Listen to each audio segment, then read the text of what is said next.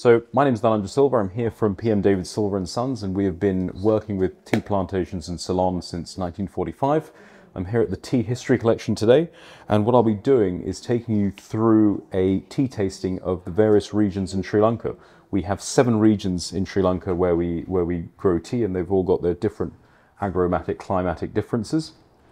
And what I'll be taking you through is from high all the way to low, and showing you some different leaf styles and structures, and you'll see once we come to brew the tea how different the colours are. So the first tea I've got here is a tea from Norelia. This tea is grown at 6,000 feet above elevation, and it's from a tea estate called Lover's Leap.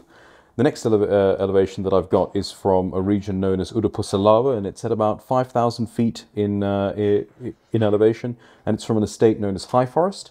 Then, staying on the east of the island, we've got the Uva region, which comes into its seasonal tea producing period in July to August. And this is from St James Estate, and this is a tea from a few years ago that was picked at the height of the Uva season. Then we come onto the western side of the island, and we've got Dimulla.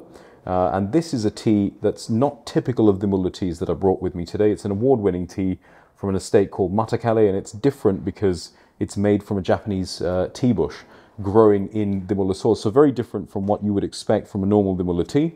Then we've got the famous tea region of Kandy, which is the first tea region, which is the first region in Sri Lanka that planted tea when James Taylor planted back in 1867.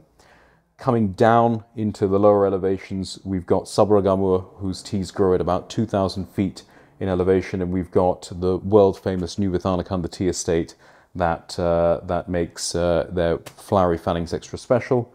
And then coming right down into Ruhuna, the final region, we've got Berabula Estate. We've got a classic orange peko type leaf for people to try. So the 7 regions of Sri Lanka, they start at 6,000, 5,000. St James is also at about 5,000. Matakale just under 5,000, probably about 4,800, I would say. Craig Kandy region, that's at about 3,000. New Vithanakanda is at about 1,500, and then Berabula is coming well down to sea level. So the whole spectrum of flavour here for you to try today.